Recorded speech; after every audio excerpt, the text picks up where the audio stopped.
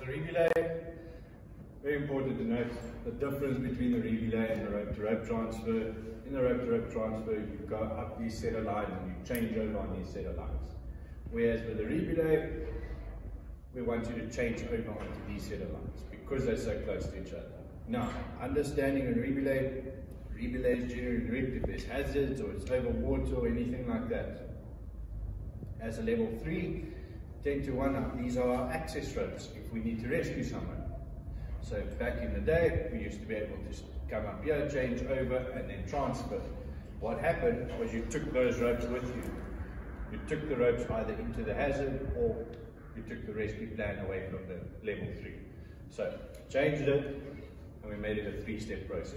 You come up, change over here, remove your stuff from here, put it this side, and transfer. And then the same back in reverse. I'm going to show you how to do that now. So there's an extra step with the Re-Belay.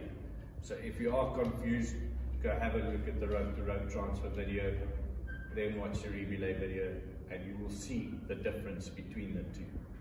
Okay, so I'm going to try not to swing around while I do this. Again, back up first.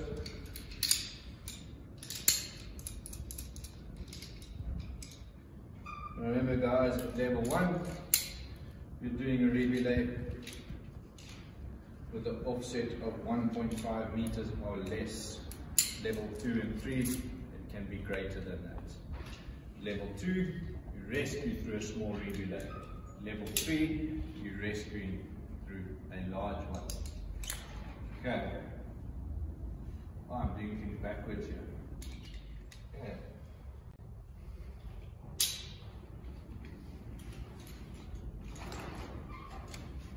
Right.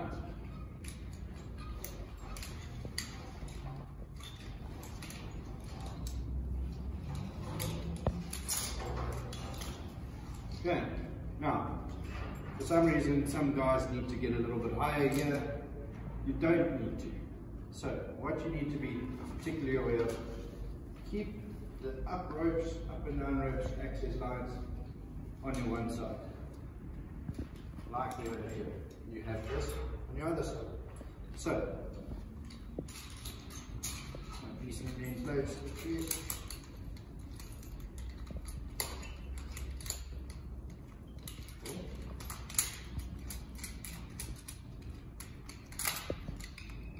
So again, first thing on is the backup. And then the second thing is the descent.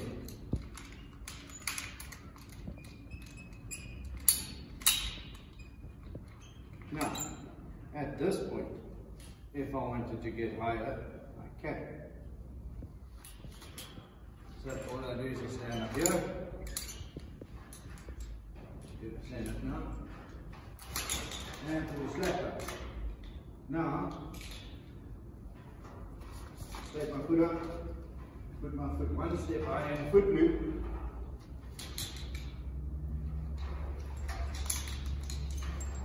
Change over.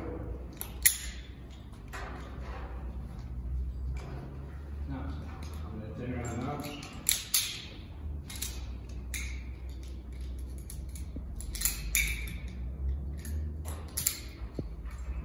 Okay. Now I have completed my changeover. So step 1 was coming up, step 2 is changing over onto here. Okay? Step 3, I'm going to take these lines, pull them between my chest here and the descender so that that slack sits there. Right? I'm going to take that spare back up.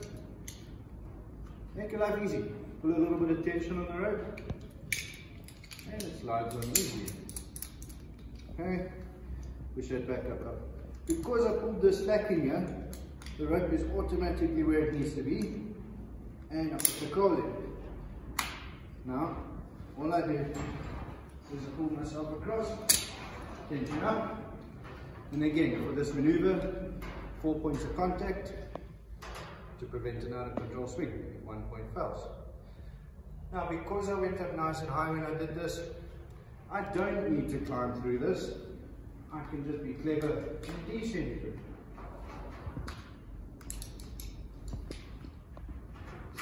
as you can see, even though I have a little bit of rope management issue, I don't need to sort it out, because by the time I get here, I'm going to take this off and it's going to be sorted out already. So I just keep going. Alright, once I'm hanging underneath these anchors, you can see everything's loose here. Remove the rope. Bring the back up to you. Don't have to work here like this. Bring it to you.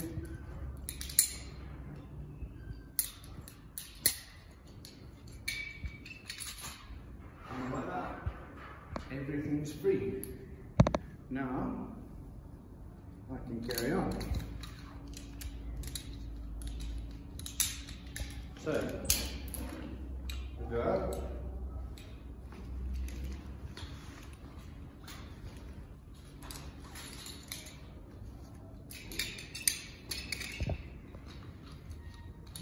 I'm just going to fix, there we go.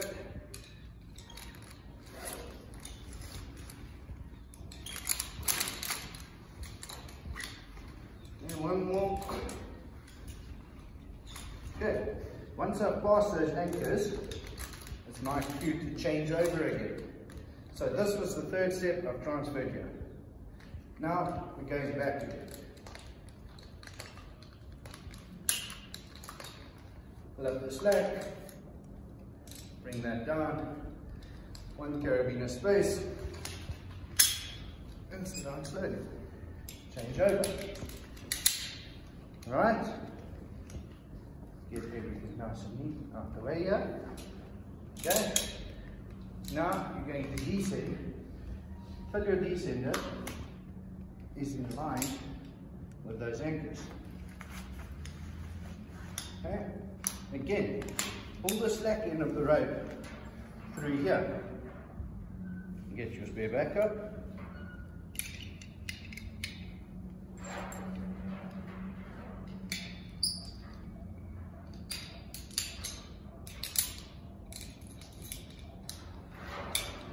Because I pulled the rope through, automatically where I want to be. Okay. Push your back up as high as you can. All you need to do here, pull yourself across.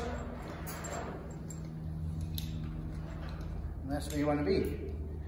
And then you descend through it.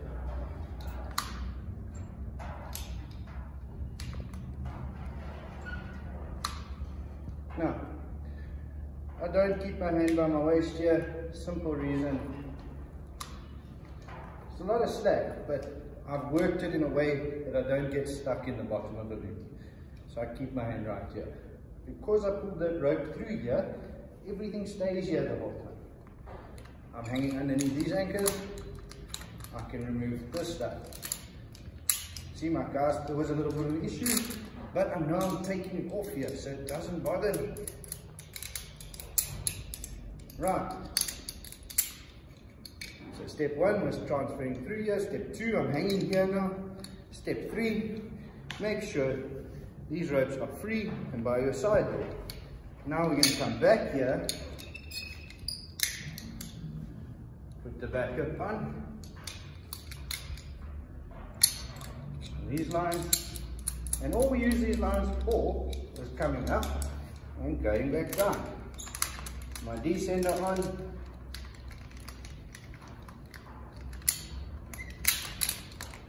Now, depending on how your level 3 or level 2 rect is for you, I make a little loop in between. I can clip this right here because I need to stand up and change over. Or I can clip it in here. Now, I'm going to use it there. My reason for it, I'm going to stand up, pick it up, sit down slowly. I've got a little bit of work to do. I'm going to remove this. I don't want to descend yet. Make sure you know which backup is which now, simply by looking at it. See, that's my main line. It's right there by my descender. This is the one I need to remove. So bring it down to me.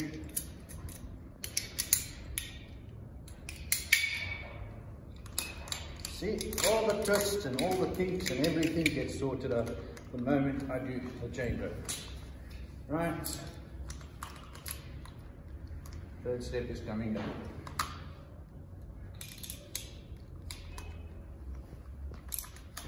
Thank you for watching.